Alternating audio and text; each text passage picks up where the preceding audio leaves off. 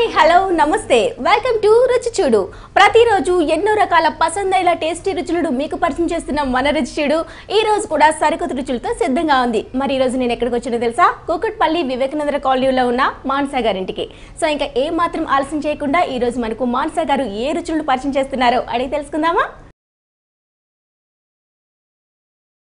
నమస్తే మానస గారు. నమస్తే అండి. ఎలా ఉన్నారు? బాగున్నానండి. వెల్కమ్ టు వనితా టీవీ రుచి చూడు programme. Thank you so much అండి. ఎందుకోసమే ఇది ప్రిపేర్ చేశానండి. మీరేనా? నేనే అండి. వావ్, మీరు ఏం వర్క్ చేస్తారు? క్రాఫ్ట్ టీచర్ గా చేస్తానండి. క్రాఫ్ట్ టీచరా? కదండి, కంప్యూటర్ టీచర్ గా చేస్తాను. వావ్, క్రాఫ్ట్ టీచర్ లాగా చాలా బాగా డిజైన్ చేశారు, చాలా బాగుంది.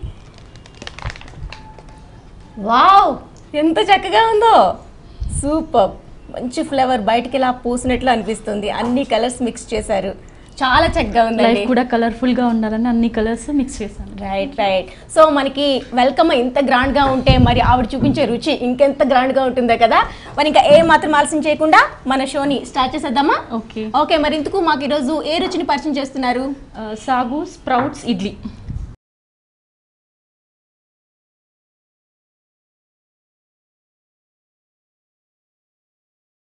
సాబు స్ప్రౌట్స్ ఇడ్లీ.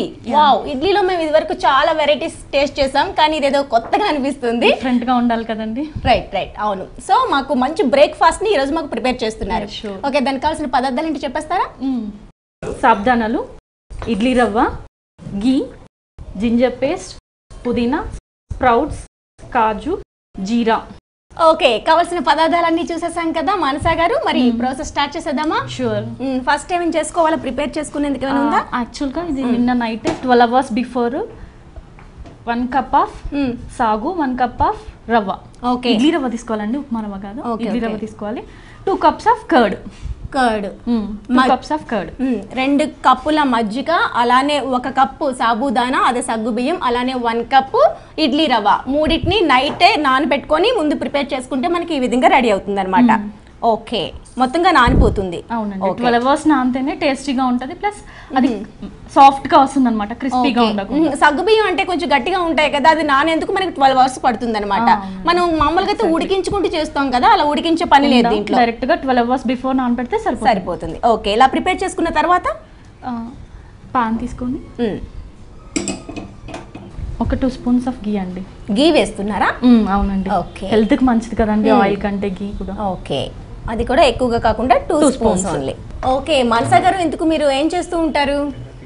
టీచర్ అని చెప్పారు కదా, కంప్యూటర్ టీచర్. ఓకే, ఎన్ని ఇయర్స్ నుంచి వర్క్ చేస్తున్నారు? 7 years నుంచి సేమ్ స్కూల్ అండి. Same school. ఓకే, ఎలా ఉంది మరి టీచింగ్? చాలా బాగుంటుందండి. అడ్మినిస్ట్రేటివ్ కమ్ టీచర్ గా చేస్తాను అనమాట. ఓకే, బాధ్యతలు ఎక్కువ ఉన్నాయన్నమాట. ఆయిల్ హీట్ అయిందండి. గీ, అందులో జీరా, ఓకే, ఆనియన్. చాలా నెమ్మదిగా నిదానంగా, అంటే టీచర్స్కి చాలా ఓపిక ఉండాలి కదా, ఆ విధంగానే చేస్తున్నారు. ఓపిక లేకపోతే పిల్లలతో కష్టం కదండి. అవును. ఏ క్లాస్లో టీచ్ చేస్తారు? అప్ టు 9th వరకు టీచ్ చేస్తానండి కంప్యూటర్స్. ఓకే, ఎలా ఉంటుంది అంటే పిల్లలతో కొంచెం కంట్రోల్ చేయడం కానీ వాళ్ళకి టీచ్ చేయడం కానీ ఎలా అనిపిస్తుంటుంది? చాలా బాగుంటుందండి, ఎంజాయ్ చేయొచ్చు చాలా. అవునా? నెక్స్ట్ పుదీనా కూడా కొద్దిగానే వేసుకున్నారు. లైట్గా అండి. స్ప్రౌట్స్ యాడ్ చేస్తున్నాను. ఓకే, స్ప్రౌట్స్ కూడా నైట్ నానబెట్టుకొని స్ప్రౌట్స్ అంటే తెలుసు కదండి, ఆల్రెడీ 12 hours నానబెట్టేసి మళ్ళీ ఒక 10 hours అలా ఉంచితేనే కదా స్ప్రౌట్స్. అవునవును. లైట్ గా ఆయిల్ వేస్తున్నానండి, ఎందుకంటే ఆనియన్స్ త్వరగా మగ్గుతాయి కాబట్టి. ఉప్పు కూడా వేసుకుంటున్నారు, సాల్ట్ వేస్తున్నాను. ఓకే,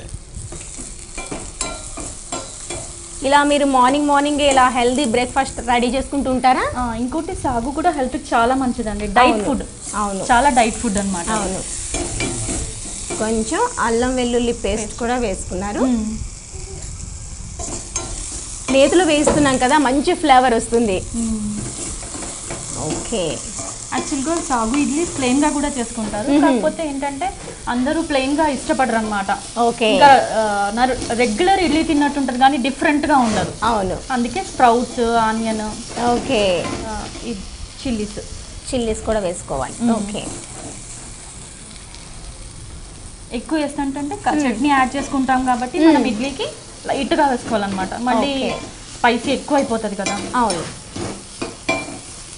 నేతిలో కాస్త జీలకర్ర, ఆనియన్స్, అలానే పుదీనా, స్ప్రౌట్స్, కొంచెం పచ్చిమిర్చి యాడ్ చేసుకొని మొత్తంగా కలుపుకున్నాం. అల్లం వెల్లుల్లి పేస్ట్ కూడా వేసుకున్నారు కదా లైట్గా. ఓకే ఓకే, మీకు ఖాళీ టైం దొరుకుతుందా మరి? వీకెండ్స్ ఉంటాయి కదండి. Okay, Saturday సండేనా? Only సండేనా? Only Sunday అండి. ఓకే, ఆ టైంలో ఏం చేస్తే ఇంకా మళ్ళీ మాకు ఇయర్లీ ట్వైస్ అకేషన్ ఉంటుంది కదా, దసరా అకేషన్ అప్పుడు ఒక 15 days, ఇంకా పొంగల్కి ఒక 10 days. ఓకే ఓకే, హాలిడేస్ చాలానే ఉంటాయండి. టీచర్స్ గా హాలిడేస్ ఉన్నంతగా మిగతా ఏ ఎంప్లాయీస్ కి ఆ ఫెసిలిటీ లేదు. రైట్, హాలిడేస్ ని ఎలా ఎంజాయ్ చేస్తూ ఉంటారు? ఇలా కొత్త కొత్త టీవీలో చూస్తూ ఓకే, ప్రోగ్రామ్స్ హాలిడేస్ లో కూడా వంటలు చూస్తూ వంటలు ప్రిపేర్ చేస్తూ ఉంటారు అనమాట. ఓకే, ఇది ఆల్మోస్ట్ రోస్ట్ అయిపోయిందండి, ఆఫ్ చేసుకోవాలి. ఓకే, నెక్స్ట్ ఇందులో మార్నింగ్ మనం నైట్ నానబెట్టుకున్న సాల్ట్, వంట సోడా ఉంటుంది కదండి, ఆ వంట సోడా కూడా యాడ్ చేసుకోవాలి. వంట సోడా ఎందుకు వేసుకున్నారు? అంటే కొంచెం పొంగడానికి అనమాట.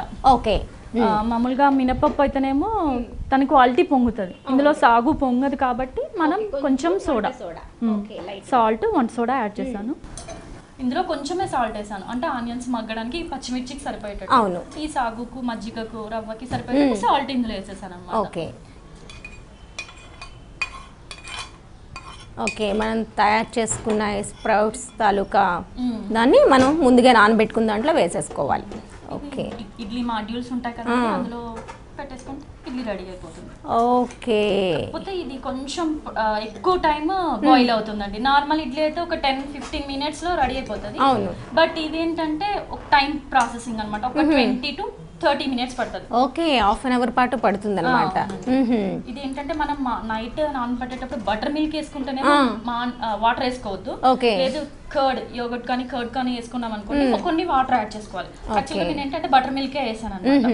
ఇంకా ఇందులో ఏంటంటే పుల్లటి, కొంచెం పులుపు ఉన్నది బటర్ మిల్క్ యాడ్ చేసుకుంటే ఇంకా టేస్టీగా ఉంటుంది అనమాట. ఓకే, ఎంత పుల్లగా ఉంటే అంత టేస్టీగా ఉంటుంది అనమాట. ఓకే ఓకే, కొంచెం పులుపుగా ఉంటుంది కదా. ఎక్కడ నేర్చుకున్నారు ఈ వంటని? నెట్లో చూసానండి. రైట్, కొత్తగా ట్రై చేస్తాను. హెల్దీ కూడా ఉండాలండి, అంటే డీప్ ఫ్రై అలాంటివి కాకుండా హెల్దీ ఫుడ్ కూడా చూస్తాను, ప్రిఫర్ చేస్తాను అనమాట. అన్ని ట్రై చేస్తాను, కాకపోతే ఎక్కువ ప్రిఫరెన్స్ ఏంటంటే హెల్దీ కూడా ఉండాలి. స్ప్రౌట్స్ హెల్దీ, సాగు కూడా చాలా డైట్ ఫుడ్ అనమాట. ఓట్స్, సాగు ఇవన్నీ diet food. Okay, idli modules తీసుకొని అందులో పెట్టేద్దాం. ఓకే, ఇలా మాడ్యూల్స్కి ఆయిల్ అప్లై చేద్దాము. ఓకే, డైరెక్ట్ గా ఆయిల్ ఎందుకంటే మనం దానికి పట్టుకోకుండా అవునవును ఈజీగా రావడానికి అన్నమాట. రైట్, ఇంకా ఏంటంటే ఇట్లా కలర్ఫుల్గా డెకరేటివ్గా కనిపించడానికి ఫస్ట్ ఒకటి కాజు పెట్టుకుంటాము. ఓహో, దీంట్లోనేనా డైరెక్ట్ గా? అవునండి, స్టిక్ అయిపోతాయి అన్నమాట. ఇలా క్యారెట్ 1 layer పెట్టుకుంటాము. నెక్స్ట్ పుదీనా అన్నమాట. ఓకే, అవన్నీ మళ్ళీ ఇందులోనే మిక్స్ చేసేస్తే అలా కూడా వస్తుంది కదా? అంటే ఇలా అయితే కరెక్ట్ గా కలర్ఫుల్ గా మనకు పై వరకు అట్రాక్టివ్ గా కనిపిస్తుంది అండి. ఓకే, ఇదైతే మిక్స్ అయిపోతుంది. అవును, ఇదైతే మిక్స్ అయిపోతుంది. వావ్,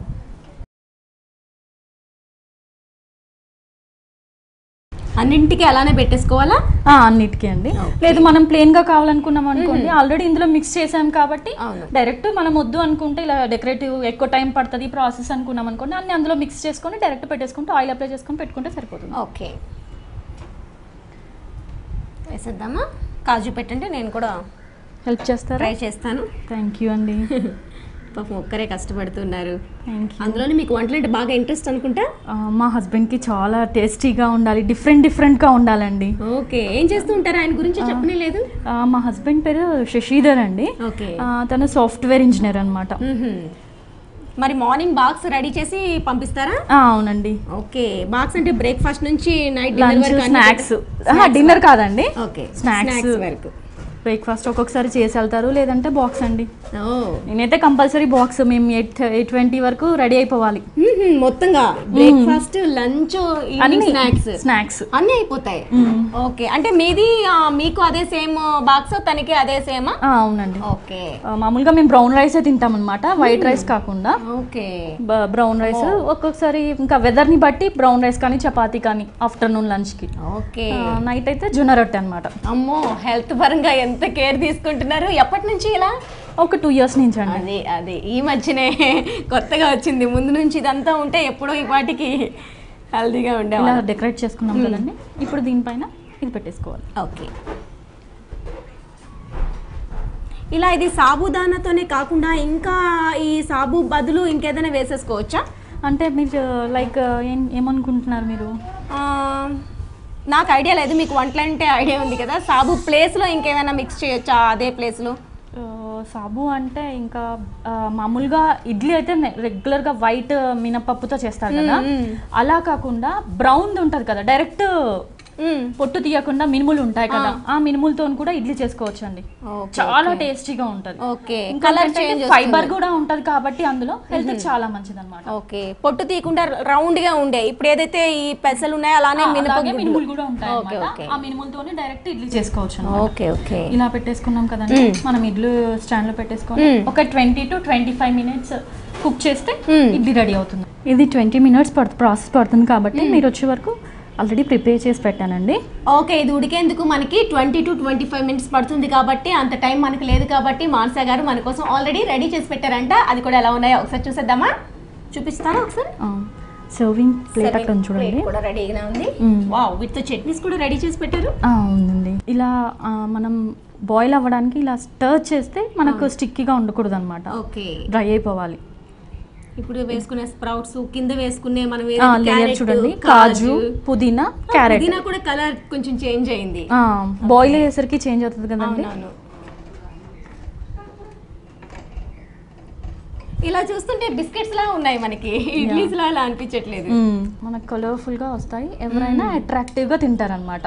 అవును, ప్లస్ హెల్త్ కూడా చాలా మంచిది, రొటీన్ గా చూడడానికి బాగుంటది, ప్లస్ టేస్ట్ కూడా ఒకసారి చేస్తే తెలుస్తుంది. లేదు కలర్ఫుల్ గా ఎంత అందంగా కనిపిస్తుంది అంటే టేస్ట్ కూడా అదిరిపోతుంది. దాంతోపాటు ఇక్కడ మీరు 2 చట్నీస్ కూడా రెడీ చేసి పెట్టారు. ఏ చట్నీస్ ఇవి? ఇది కొబ్బరి చట్నీ అండి, ఇదేమో అల్లం చట్నీ అన్నమాట. ఓకే, మనకి ఏ చట్నీ బాగుంటే ఆ చట్నీతో మనం సర్వ్ చేసుకోవచ్చు. ఒకసారి టేస్ట్ చూసి చెప్పండి ఎలా ఉంది ఏంటి అనేది. తప్పకుండా. వావ్, చూస్తున్నారు కదా ఎంతో కలర్ఫుల్గా రెడీ అయిన ఈ సాబుదానా స్ప్రౌట్స్ ఇడ్లీ నా చేతిలో టేస్ట్కి సిద్ధంగా ఉంది. నేను ఇంకా మీకోసం ఏ మాత్రం ఆలస్యం చేయకుండా టేస్ట్ ఎలా ఉందో చెప్పానా మరి?